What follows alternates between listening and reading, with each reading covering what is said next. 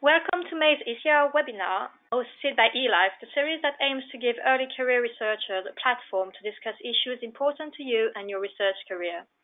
Today, our speakers will discuss mental health initiatives that could support you and your fellow researchers. The webinar will begin with the panelists sharing their stories. Then in the second half, we will be putting your questions to them. To ask a question, you can type in what you want to ask in the question box on the GoToWebinar function panel, or you can tweet us. We are at eLife Community using the hashtag ECR Wednesday. Finally, I would like to let you know that we are recording the webinar and we will make it available on YouTube in the near future. Now I'll pass over to Brianne to introduce the panelists. Thank you, Elsa, and hello everyone. Thank you for joining us today for our Early Career Researcher Wednesday webinar, discussing the very important topic of mental health support for early career researchers. My name is Brianne Kent. I am a postdoc at Brigham and Women's Hospital and Harvard Medical School and chair of the eLife Early Career Advisory Group. I will be the moderator for today's webinar. Just a word about our host. eLife is a nonprofit organization and open access journal that is working to improve all aspects of research communication in support of excellence in science. The role of the Early Career Advisory Group is to influence and support eLife's work to catalyze broad reform in the evaluation and communication of science, and in particular, to represent the needs and aspirations of researchers at early stages in their careers for a research culture that is healthy for science and for scientists. This webinar series, ECR Wednesdays, is just one of the initiatives that eLife has launched to help support the early career community. I would like to welcome our three speakers. We have with us Joe Franchetti, Engineering Engagement Manager at Trainline, Susanna Harris, PhD candidate at UNC Chapel Hill, and Michael Chen, who's the Managing Director of It Gets Brighter and graduate student at the University of Oxford. Thank you all so much for joining us today. Over the next hour, our speakers will discuss mental health in science with a particular focus on mental health support for early career researchers. Please follow us on Twitter at eLife Community and with the hashtag ECR Wednesday. Mental health is a growing concern for early career researchers. There is greater awareness of how the acute pressures from the hyper-competitive job market, publish or perish culture, and sometimes isolating nature of research contributes to the unacceptably high rates of depression and anxiety among scientists. With this greater awareness, there is also an increasing number of initiatives aimed at helping early career researchers improve their mental health. Today, our panelists will speak about imposter syndrome and perfectionism, ongoing initiatives that support mental health in academia, and how the Medical Student Wellbeing Index could be adopted in graduate schools. We will now open the floor to our speakers. Up first is Joe Franchetti. Jo is the Engineering Engagement Manager at Trainline. She has worked in various parts of the tech industry, from startups, agencies, charities, and to large organizations.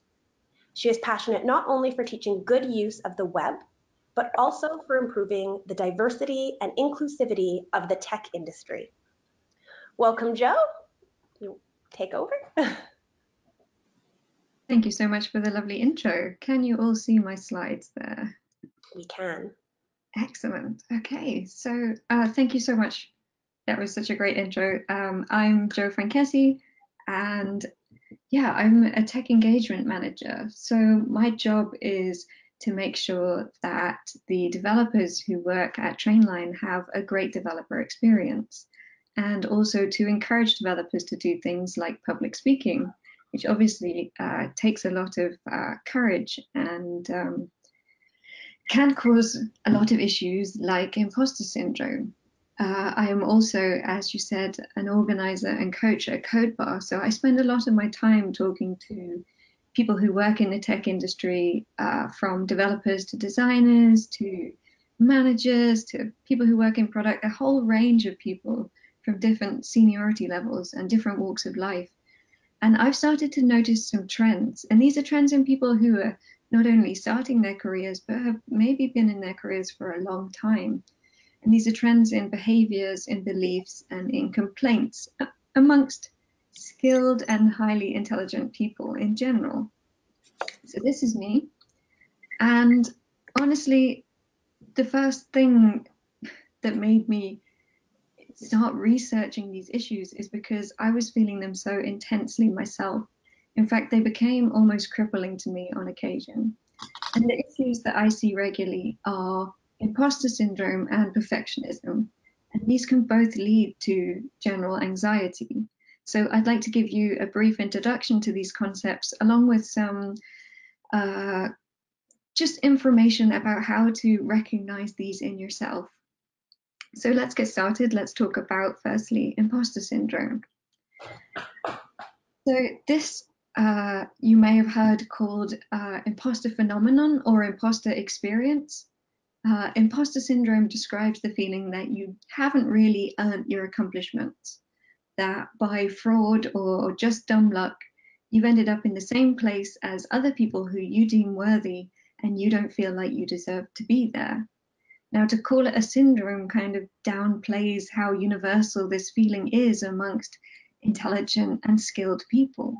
It's not a disease and it's not an abnormality, and it isn't always tied to self-esteem or anxiety or even depression, but it is very prevalent in highly skilled people. So, where do these feelings come from? People who are skilled or intelligent tend to believe that their colleagues and their peers are also skilled and intelligent. And this can sometimes cause you to judge yourself against others and to do so unfairly and harshly. And this judgment can cause you to believe that you don't deserve the opportunities and the qualifications and the accolades that you've earned, or in some way that your skills aren't worth as much as those of other people.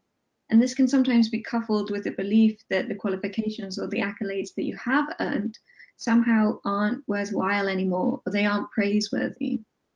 I don't know if you've ever had the feeling that you've striven to achieve something, and then once you've got it, you felt like it came a little bit too easy, or that someone made a mistake in awarding it to you, or that maybe it isn't enough and you have to instantly start striving towards the next thing and the next thing. Imposter syndrome doesn't let you feel any pride or joy in your accomplishments. And another problem with imposter syndrome is that our fears can be intensified by something known as pluralistic ignorance. This is the thing where we doubt ourselves in private, but we never voice our doubts because we believe that we're alone in thinking this way, because no one else talks about their worries either. And this can be especially exacerbated by things like social media, where people tend to present only their best achievements and their successes. People rarely publish their mistakes, their self-doubts, or their own foibles. So it becomes really difficult to know how well we're doing in comparison to our peers, whether or not they find certain tasks difficult, how often they get stuck, or how often they need help, and whether or not they ever doubt themselves. So there's no easy way to dismiss this feeling that we're not doing as well as the people around us. So with a view to sharing how prevalent this issue is, I'd like to share with you some famous and incredible people who also suffer from imposter syndrome. So first up is Maya Angelou, who wrote 11 books and won so many awards, but she still felt like she hadn't earned her accomplishments. She said, they're going to find me out.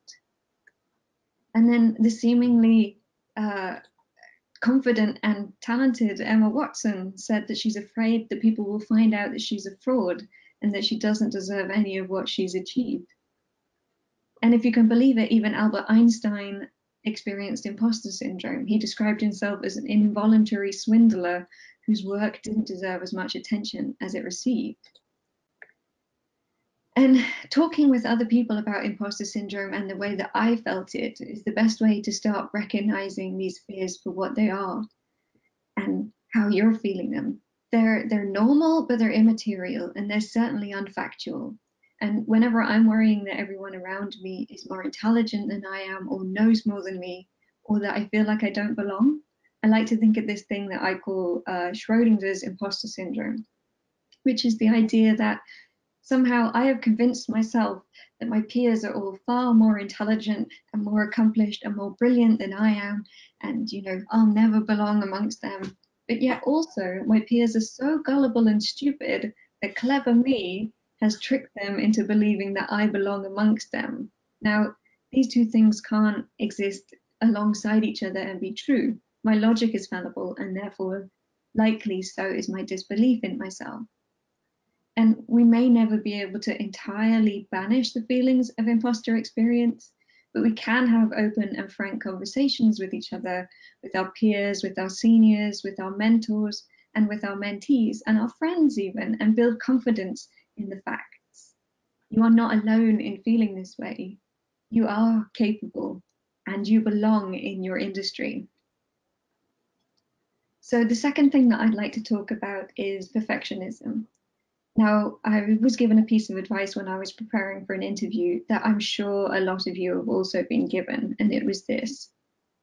If an interviewer ever asks you what your weaknesses are, just tell them you're a perfectionist. Yeah. So this piece of advice was given to me by my boss at the time, and it's the kind of statement that makes eyes roll across the board.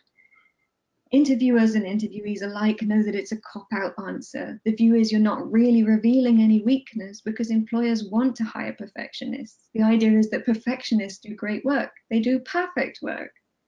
And it never occurred to me as I sort of naively accepted this piece of advice that I would learn to know the truth of the statement. So if you look it up, it says that perfectionism in psychology is a personality trait characterized by a person striving for flawlessness, setting high performance standards accompanied by critical self-evaluations and concern regarding others' evaluations. Which sounds great. If I was an employer, I'd want to hire someone who strives for flawlessness and sets high standards and cares about others' evaluations. They sound like a really high achiever. But perfectionism can often be a blocker to achievement. Imagine that you're constantly striving for perfection, not greatness, not excellence, actual perfection. You can't help but set yourself up to fail. Achieving perfection is not something that happens very often. And the problem is that perfectionists measure our own self-worth by how capable we are of achieving perfection, by how much we can accomplish. And if we don't accomplish these things, we can be very harsh on ourselves. The trouble is that for perfectionists, performance is intertwined with our sense of self. So when we don't succeed, we don't just feel disappointed in how we did, we feel shame about who we are. And perfectionists also engage in this thing called catastrophic, or you might hear it called black and white thinking, where everything is either perfect or it's terrible. And even the things that most people would call good enough or even great fall into the terrible category. And it can lead to things like a decision paralysis or an inability to get started on a piece of work because you can't get it exactly perfect. So it's better just to never start or never finish rather than actually getting the work out there. And the problem is that perfectionist employees have a tendency to push themselves far too hard to try and achieve this impossible dream of perfection, which can lead to anxiety, it can lead to overwork, and it can lead to burnout very quickly. So what can we do as both perfectionists and friends of perfectionists to try and make our industries a safer and kinder place to work? Well, the first thing that I'd say is allow yourself time away from whatever it is that's stressing you out so that you can get yourself back into a calm place. But schedule in time when you'll try and attempt it again in the future. Sometimes you just can't tackle a problem, you just can't get a piece of work done. Allow yourself the time away from it, schedule in start time again in the future. So setting deadlines and goals is really important to perfectionists. Too much freedom for us can be quite stifling. So given a blank canvas, we'll procrastinate or we'll start and abandon multiple projects. Set achievable goals which will allow you to strive for excellence while removing the paralyzing nature of open-ended tasks. Remember that perfect is the enemy of great. Perfectionism isn't about high standards, it's about impossible standards. Aiming for great is far better than aiming for something that's impossible. And you'll likely be surprised that not only will no one else notice the imperfections that you think are so glaringly obvious, but they'll actually think that your work is great. And also remember that you are your own most harsh critic. Most people don't expect perfection from others. People just think that they do. It's okay to release imperfect work. It's even okay if somebody notices a mistake in your work. You can thank them, you learn from it, and you can both move on with your lives. And the thing that has helped me the most when I've spoken about my experiences with perfectionism and with imposter syndrome is talking about it to other people. Every time I do, people tell me about their own experiences. And with the tendency for intelligence and achievement amongst highly skilled people, it's perhaps unsurprising that so many of us suffer from perfectionism and imposter syndrome. But the more we talk about it with our friends and our colleagues and our managers, the less stigma we'll feel around dealing with it and helping each other through it. Because we all occasionally go through rough periods and we don't have to downplay it. We can turn around to each other and validate each other's experiences. You know, tell each other, yeah, this is hard sometimes, because the more open and communicative we are about mental health, the more pleasant a working experience we can create for everybody. And the reason why I'm so passionate about these things is because I went through years of suffering through depression and anxiety caused by imposter syndrome and by perfectionism. And I don't really want anyone else to go through those things, because I think that by talking about it, we can increase awareness and learning about mental health and make our industries wonderful, empowering places to be, because we all deserve to be there. Thank you very much for listening to me. Great. Thank you so much, Jo. That was wonderful. Great way to start our webinar. Up next is Susanna Harris. Susanna is a PhD candidate at UNC Chapel Hill, studying how beneficial bacteria stick to plant roots and support plants' growth. In 2018, Susanna founded the PhD Depression LLC to open discussion of mental illness in higher education through creation of stories and resources. Welcome, Susanna. Hi, thank you so much for just having me on here. I think it's just such an honor. And I'm coming to you from Chapel Hill, North Carolina. All right, so what I want to talk to you about today, I think what Jo was saying, it really resonated with me because first of all, yesterday, actually, I was thinking about perfectionism and definitely what she was saying about imposter syndrome, of feeling like maybe things came too easy, or maybe, you know, I've somehow tricked everyone. Definitely hit home. And what I want to talk to you all today is about this project that I started just over a year ago to try to highlight some of these stories of people who are dealing with everything from imposter syndrome to mental illnesses like depression and anxiety. And really the reason that I wanted to do this was the idea that we are surrounded by other people who are having these same feelings, but although we see these statistics, we don't actually normally see the people behind those statistics. So this was a paper that came out in February of 2018 that they basically found that about 40%, up to 40% of graduate students were reporting symptoms of anxiety or depressive disorder. And what was really interesting is that it created quite a splash. A bunch of op-eds came up talking about how mental health was actually becoming a crisis in academia, and why was this suddenly happening. And what was so interesting for me is that I looked into the history a little bit more and found that these numbers weren't actually surprising. A lot of papers had been done and published about this exact issue, and had found similar things where between 25 and 40% of graduate students all around the world in different studies were showing these kind of concerning numbers and rates of mental illness or severe mental health distress. And what was interesting about this is that the Nature Biotech paper, what they did, which was a little bit different, is that they actually found that if they asked people for their symptoms, if they just had them explain what issues they might be having, that's how they really got to the core of if someone was having some sort of mental health distress.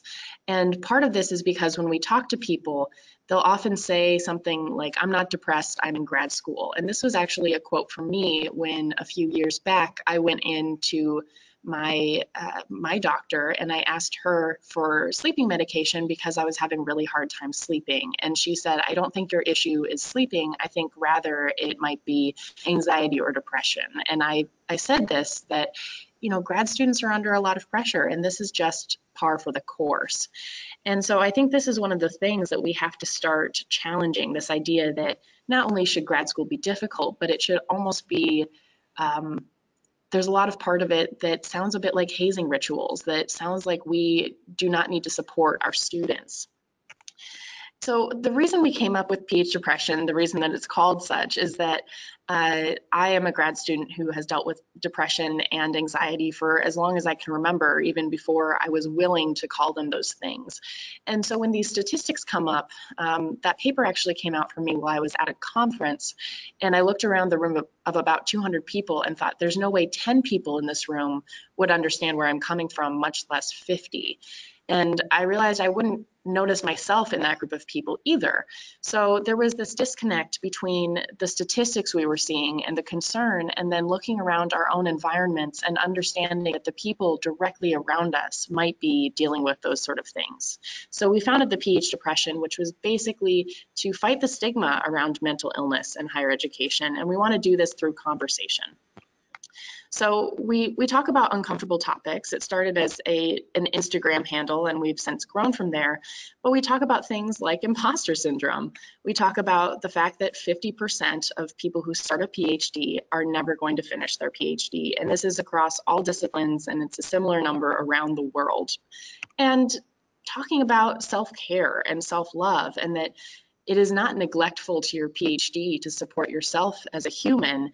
And in fact, it can make you more productive and a better graduate student.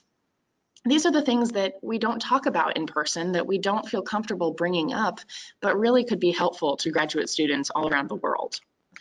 So this is just a highlight of some of the people who have shared their stories. We started out, and our main goal is still to share stories, to show these images of people who are dealing with mental illness as they are going through graduate school, dealing with different mental health crises.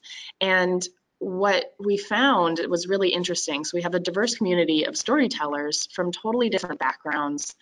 This is our current following just on Instagram, where we have about 16,000 followers. And we can go ahead and look at who our audience is. And it's actually only about 43% in the United States. So this has become a bit of a global movement, which is really amazing to see. And we have an idea of who is looking at this. And what's really interesting is that people around the world are resonating with what we're talking about, which is depression, anxiety, imposter syndrome, things like OCD. These are the things that our storytellers have brought into their stories. And what's really interesting is that not only are these symptoms or these issues really common, they all have this central theme where people are hurting and felt alone, and they felt a lot of shame for these struggles and feeling like a fraud.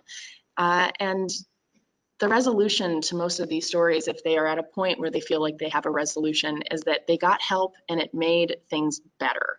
It was not a situation of they got help and they wanted to drop out of grad school, or they got help and they want everything to be easier. They got help and they feel that they are in a better place now to be a graduate student than where they were before. And I'll leave this here for a moment, but what's been really inspiring to us, what has kept us going with this project, we often get questions of like, well, most of our team is, they're made up of graduate students. Everyone's a volunteer on our team right now. And how do we make the time for it? And we often get these sort of, these messages from people. We get them pretty regularly, a couple times a week, where people say that reading these stories really helped them, that they were able to recognize in themselves some part of the storyteller's journey, and that we sometimes see this where people will say that they have actually sought professional help based on those stories of other people getting that help. And what we like to say is that mental health really affects the success in grad school. So in grad school, no matter what you're doing, things are going to fail, and you're going to feel bad. But the thing is if you just feel bad, you're going to end up making mistakes and feeling guilty, which might make you work more and could cause burnout, which might cause you to freak out and avoid work. And then eventually you get back to work. And this is quite a lengthy cycle. And what we think is that with the right support, when things fail, a student might be able to take time off, whether that's mentally or just taking some time out of lab, and that this will actually enable them to jump back into their work and be more successful in the long run. And so we go by the system where there's 5 stages of getting help for a mental health issue. First, someone needs to recognize that they might be experiencing a problem or that things could maybe get better with some help. And then they have to decide to address the problem. And this is actually a very difficult process. There's the stigma and shame around it, and even just recognizing that maybe things could get better and maybe I want that. Then the student or the person in question, academic of any level, needs to find those resources and actually start putting them into practice to change their situation. And then finally, a really important aspect of this is actually maintaining these behaviors. So what we think is really important is to break the stigma around these sort of things. And where PH depression is aimed is at these first points, but we are trying now to reach out and find ways to provide resources and help students along this journey. So the questions that we get a lot are, you know, how can I help? How can I help PH depression, or how can I help a friend? And we say, you know, watch for signs and symptoms, ask questions, inform yourself. There's a lot of great resources online of how to spot symptoms of mental illness.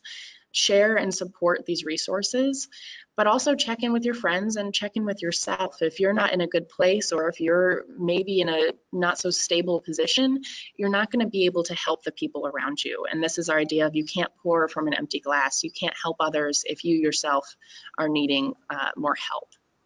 So I will turn it back over to you, but I'm very excited to talk with you more about how all of this is going and just where we can go from here.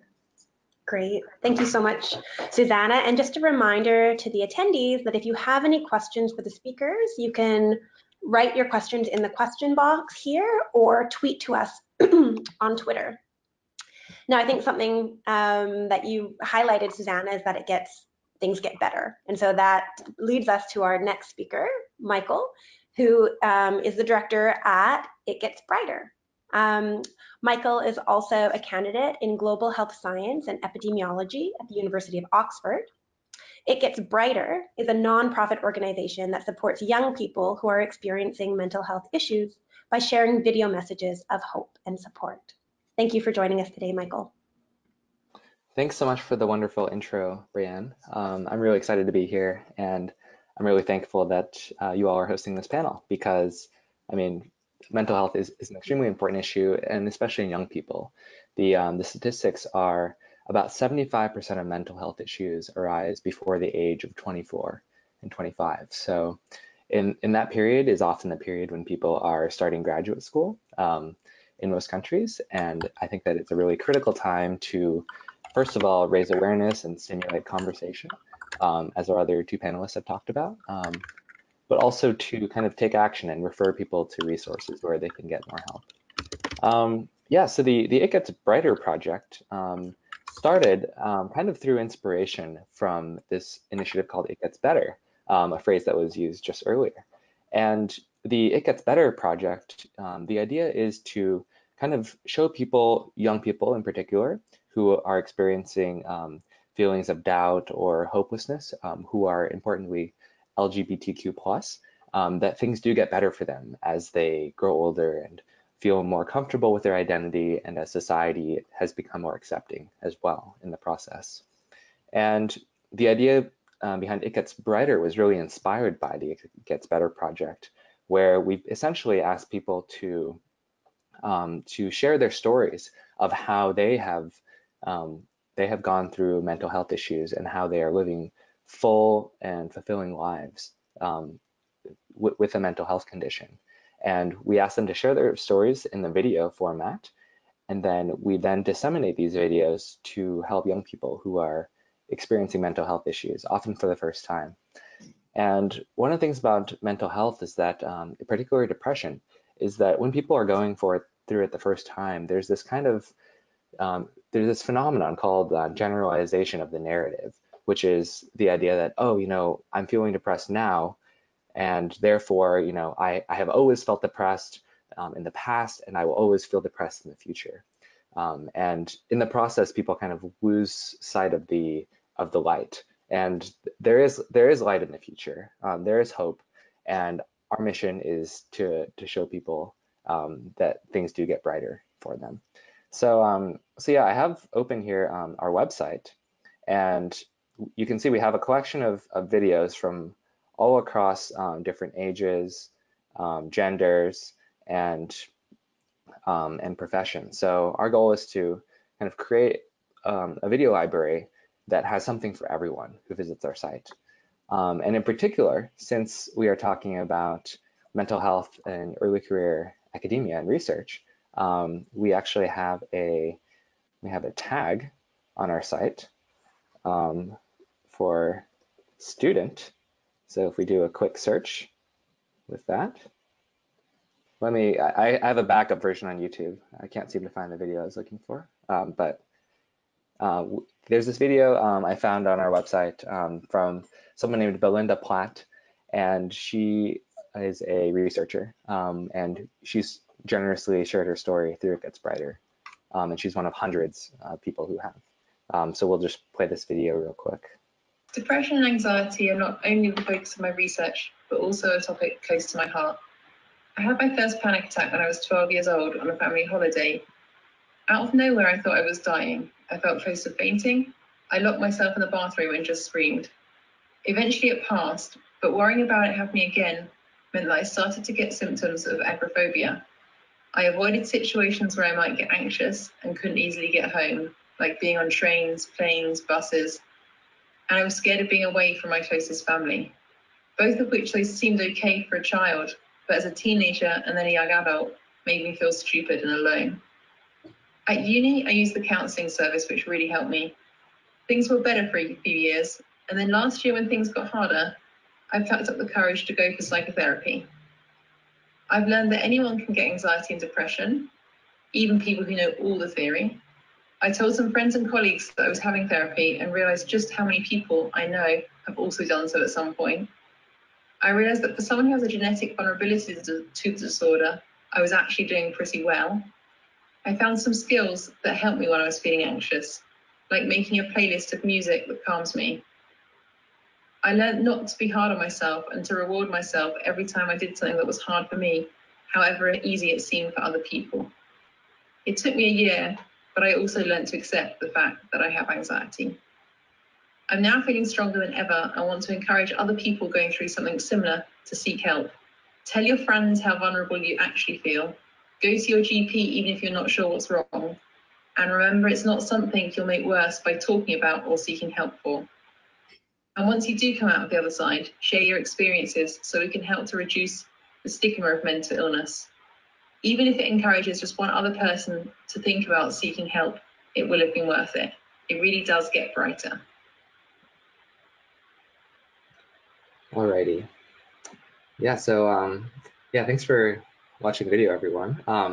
Yeah, so that's just one example of one of the video messages on our site. And by telling these individual stories, we hope to basically give people who are experiencing mental health issues a way to access a resource with a pretty low barrier to entry. Because one of the big issues that people encounter that Susanna and Joe have brought up already is that when you're going through something like depression or anxiety for the first time, the last thing you often want to do is to reach out for help. People kind of tend to turn inwards in those situations. And by making these resources available online in a digital format, I think that they can become a lot more accessible, not just to people locally, but also around the world, as long as they have access to the internet. So, so we've really been trying to leverage digital technology to connect people and share these stories, and hopefully also give them tips and have people creating these videos share, what was the key thing that made things brighter for you? What was that turning point? What did you do? Did you go to that yoga class, or did you listen to that playlist of music that really cheered you up? And coming up with these kind of concrete recommendations, and also forwarding people on to resources such as the suicide prevention hotline, or the recently launched Shout in the UK. Resources like that that are kind of higher on the scale of intervention, but maybe necessary. So yeah, that's kind of a summary of what we do at It Gets Brighter. Thanks, everyone. Great. Thank you, Michael. That was excellent overview of a really wonderful initiative that gets brighter. So thank you to our speakers. We are now going to turn to the Q&A. So please, any of the attendees, tweet to us if you have any questions. Let us know which speaker you'd like to answer your question, or if it's for everyone, or post in the question box beside on the right-hand dashboard. So to get us started, I have a question from Michael. How could the use of social media or other digital tools affect mental health, and how can we best leverage these tools to improve mental health? Yeah, it's a really interesting question. Yeah, these kind of digital platforms and social media in particular are often a double-edged sword. So what's interesting is that more social media use can be correlated with both positive mental health, but also negative mental health issues. For instance, when people are going through depressive phases, they often send fewer messages on texting or social media platforms. But at the same time, these platforms also can contribute to the sense of fear of missing out, or FOMO, and also contribute to imposter syndrome, because people do present quite a curated version of themselves on these platforms, right? So when you log into Facebook and scroll through your newsfeed, you might see, oh, so-and-so is on vacation in this beautiful place. And meanwhile, I'm sitting here in the lab pipetting or growing bacteria. And things like that can really take a toll on mental health. So I think one of the keys is figuring out how these digital platforms can be used for good rather than for harm.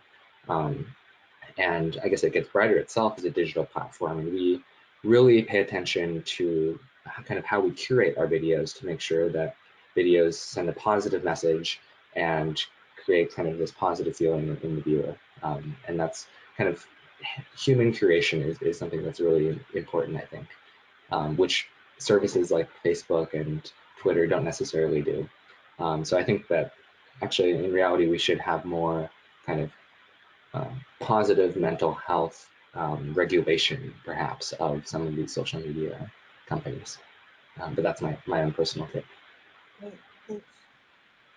The next question is for Joe, discussing, so if the question is, if you find yourself suffering from perfectionism or imposter syndrome, what are some of your favorite resources for someone to reach out to, or to identify where their issue is coming from? So there's a bunch of great resources online for reading about things like some of the things that I mentioned about perfectionism, like black and white thinking, catastrophic thinking, and a few things to sort of check off the list. As far as things that can help you out, you mentioned social media, and it's interesting because it is one of the things that can lead people to a more sort of depressive state, because you see these people that are leading this great life in comparison to the real life that you're perceiving. Plus, we quite often follow people who are in a similar industry to us, and we have a tendency to look at them and say, like, oh my goodness, they know everything, whereas I only know this base level, and we forget that they're experts and they're not generalists. And so remembering to limit your time on social media and limit your time with things like email and measuring out allotted work hours and rest hours are things that our phones allow us to do these days. Our operating systems, both Android and iOS, both come with settings where you can either turn off access to apps in certain hours, or you can grayscale out the apps that you don't want to be using during certain hours. So if you want to limit your time on Instagram or Twitter, or you want to stop yourself from reading your work emails in the middle of the night, these are all things that you can set management methods in place, which I think are really important for managing those tendencies that people with imposter syndrome and perfectionism both have to try and do too much work. So yeah, using the tools that your technology gives you are great, and also using things like timing techniques. Like, have you heard of the Pomodoro technique, where you chop up your day into 20-minute segments with break periods in between, and you know that you're going to focus on work for those periods and have the break periods, so it stops you from doing things like procrastination or just general failure to concentrate for a long period of time, which is sometimes difficult for people who are in that depressive or that panic state. So having actually allotted sets of your day is really helpful. Does that answer to your question? Yeah, no, I think that is great advice for people who are find themselves suffering from perfectionism and imposter syndrome. The next question is for Susanna, and actually this comes from me because we had a little bit of discussion over Twitter about the Medical Student Wellbeing Index and whether or not this could be adopted in graduate schools. Do you want to say a word about that? Yeah, so the Medical Student Wellbeing Index, I kind of stumbled upon because I was looking for, were there ways for students to quickly analyze if they might be at risk for certain things, if they might be struggling with burnout or imposter syndrome, or even things like anxiety and depression. And what was really interesting is that there exists this platform for medical students and medical faculty where they fill out a handful of questions, and it not only pops them up with a kind of a dial looking thing, you can think about it as, you know, the engine in your car when it gets overheated, pops up with that for the things that they might be at risk of, and then also gives this whole list of resources for them to go and find. And it's really, really useful. I pulled it up, and I'm not a medical student, I'm a graduate student, but the resources were not specific to medical students necessarily. There were a lot of things about meditation and mindfulness. And I think something like that could be very easily adopted actually for graduate students. It's something that we are looking into right now, where all of these stories that come to us, they have more in common across the globe than they do with students who are coming from the same undergraduate university. So even though they're in the same university, they have more in common with their peers around the world.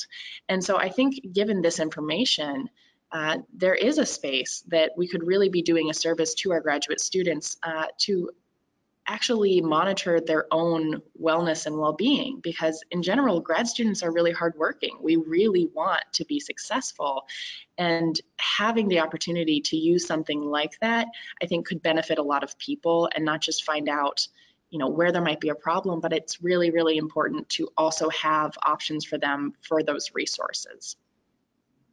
Yeah, I think that's great, and I think it is definitely promising, and that we could use that model in graduate school. It feels like there's no reason why we shouldn't be implementing that same model in graduate school. I agree. So another question is, and this could be for anybody, have you noticed that imposter syndrome is more common amongst minorities, for example, women or people of color?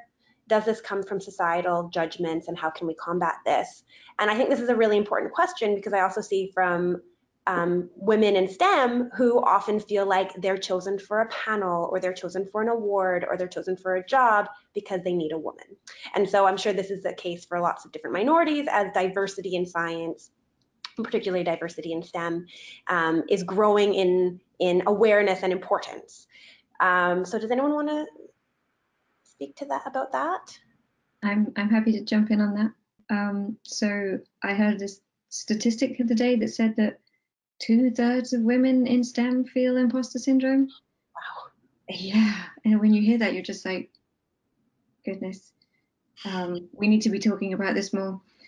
But the other thing, if you research imposter syndrome, it was discovered by a woman who was feeling it and sort of went around her. She was working in a lab.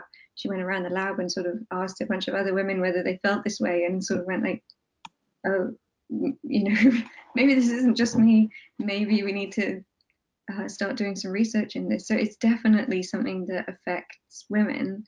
I don't know the numbers for other minorities, but it definitely, the feeling that you're different from everybody else and that you don't fit in is what leads into this feeling of imposter syndrome. So I can very much believe that if you are the minority group, your feelings of imposter syndrome would be increased. And as far as things that we can do to make it better for minorities, I think talking about it is super important. Having the kind of support groups that Michael and Susanna have would make such a difference. I mean, when I started my career in tech, I had zero support. I had no idea who to talk to about these things. And not only that, I was afraid to talk to anybody because I thought I was the only one. So really amplifying this message and socializing the idea that many people feel this way and that's okay. And, you know, yes, it is hard, but we can all get through it if we help each other out, I think is just the most important thing that we can do. And also socializing, reaching out for help. So it took me a very long time to figure out that I really needed to go and talk to a therapist. And once I did, it was revolutionary for me, but it took me over a year to accept that fact. Thanks. So we have another question for anybody on the panel, and it's a tricky one. Is quitting a job or a PhD ever the answer? I'll jump on that one. We have had a number of people tell stories who have left with a master's or who have left without any terminal degree, and it's a mixed bag. They feel bad about it, but they realize that what is success to them, like what that means to them, might not be continuing in this program. I think what's really interesting, one of the things that I've been talking about with people is that if you worked anywhere else for 5 years and you completed many hurdles and you took on a whole bunch of new tasks, you worked with people, you published papers, and you have tons of technical skills, you have good recommendations, that's a huge success. If you can work in one place for 5 years and do really well, that's a success. And it's really interesting that in graduate school, it's seen as a failure, that we don't see the progress as a part of success. We only see that terminal degree as success. And one of the other things that we get back a lot is that postdocs and people who have just graduated, oftentimes about 4 to 6 months, I don't know why it's that time, but about 4 to 6 months later, they suddenly have a bit of a personal crisis where they expected to feel that they finally belonged, that they finally measured up, that they finally were successful, and that feeling doesn't come. The issues that they were facing in graduate school follow them along, and I guess I would challenge people to think of what success is and think about what the right career choice is, based on what you want and based on how you measure your own success, and to see all of the things that you've done in graduate school, not as a waste of time, but as personal training where you have built a lot of skills. And maybe pursuing the end of that degree is actually going to push you out of science in the end, or put you in a place where you don't feel successful. So I think there's a really good reasons for leaving in a lot of cases. Yeah, I agree. Just finding the right path for you, and just because you've started a PhD and decide that it's not the right path for you, it's not a failure. You've identified maybe something something better. But I do think that people get stuck thinking, I started it, I cannot fail by leaving, but really it's not necessarily a failure to go. Well, and I would love to add, you know, the 50% leaving rate, 50% of people don't finish their PhD. I think there's something to be said for dead men tell no tales. The people who leave are not here in academia saying, it's fine, I left and nobody thinks I'm an awful failure. And so without that feedback, without hearing these stories, and without even knowing that 50% of people leave, it becomes this really big point of shame. And I'm actually hoping that social media can have a beneficial side to that, where people can connect and be like, oh, they left and they're happy, or, you know, they left and they have a lot of regrets. Either one is totally valid. Mm-hmm. Yeah, exactly. And just jumping off of that, Susanna, I think that was a wonderful answer. And there was this project recently, I think in the past couple of years, that someone started called the CV of Failures. Yeah. I don't know if you are familiar with this, but basically a professor was thinking, you know, people only show their successes, they never show their failures. And I think, you know, like connecting with people in that kind of a space where discussion about failures is an option can really break down the barriers that imposter syndrome and that potentially leaving academia present. Yeah, I think that was a great initiative, and it was kind of fun to see, because again, you don't see the failures. Okay, so a final question. So a lot of the initiatives that Michael and Susanna were talking about are really trying to identify others in your peer group or in your networks who are also suffering, so you don't feel alone. But what about people who want to use social media as a tool for building support, but who would prefer to remain anonymous because of fear of stigma? Can you recommend any platforms or any ways to connect for people who want to stay anonymous? So I had this question come into my DMs recently of a woman who, she was dealing with a lot of issues in her department, and she wanted a way to connect with people, but she didn't want to have her name associated. Other people in the department are on Twitter. And she asked, and I think it's not a horrible idea, you can create a second Twitter account. You can create a Twitter account that is a list of numbers or a couple things, put up a really basic avatar and engage with people that way. And I think that if you're in a situation where you can't be open about what's happening to you, I don't see any problem with that. I don't see that as disingenuous. I see that as understanding the kind of blowback you might get if you are open about it. So I don't think it's a bad idea. I don't know. What do y'all think about that? Yeah, I agree. And to add on to that, there are some other services out there as well that offer kind of confidential counseling support. Also, a lot of universities will have kind of peer supporters who are confidential, who you can meet with in person or even message. And there's this new nonprofit called 7 Cups that has they have a community of about 300,000 volunteer peer supporters around the world.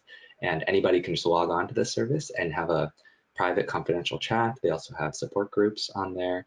And yeah, I mean, like Susanna said, you can go on these services, maybe even make a fake account if you're really concerned, and just get support through that.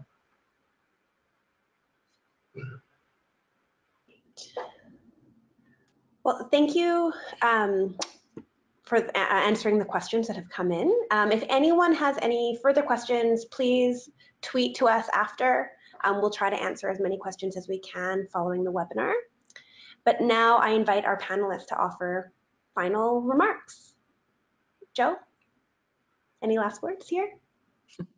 I think it's the thing that we've all been saying. You know, if you are suffering from any of the things that we've talked about today, make sure that you're talking to other people about it, that you're not keeping it to yourself, and consider talking to a professional about it, because it absolutely changed my life. Susanna? So I'd like to echo what Joe said and add to it that, you know, you don't have to be feeling or even ready to, I don't know, take on that label of that you might be struggling. It could just be a case where you think, well, maybe things could be better, or maybe I could be more productive if I wasn't crashing out at the end of the week, or maybe my anxiety about making a PowerPoint is really affecting me. And seeing that more as a coaching opportunity. You know, a therapist is in a lot of ways a life coach, and you can even find life coaches. And just like a physical trainer, we see having a physical trainer as this great thing to do, where they can see weaknesses that you don't notice, they know techniques that you don't know of, and they can guide you through becoming stronger in areas that you need that. A therapist is just the same thing, and the level of therapy, the level of peer support that you need is going to vary. But I agree with a lot of what y'all are saying, of that asking for help is not a weakness. It's actually very difficult. And so feel proud about being able to do that. So true. Michael? Yeah, I totally agree with what Joe and Susanna have said. First of all, asking for help, and also, you know, not being afraid to, to connect with people and to look for sources of support. But also, I think there's a lot that we can do as a community to make it more welcoming for people, and to kind of act as an ally, even if you aren't experiencing mental health issues yourself, to, you know, reach out to friends who you haven't talked to in a while, people who you think, you know, might be going through something. Just reach out to them. It can be as simple as a message, and you know, putting those feelers out there really reduces the barrier that that someone in need might feel in terms of getting help. So I just think, yeah, kind of creating a more inclusive community and using social media and digital tools for the better in the 21st century is really important for mental health. Yeah. Well, thank you to our speakers and to everyone who tuned in today and contributed to the discussion. It was a wonderful opportunity to learn more about mental health support for early career researchers.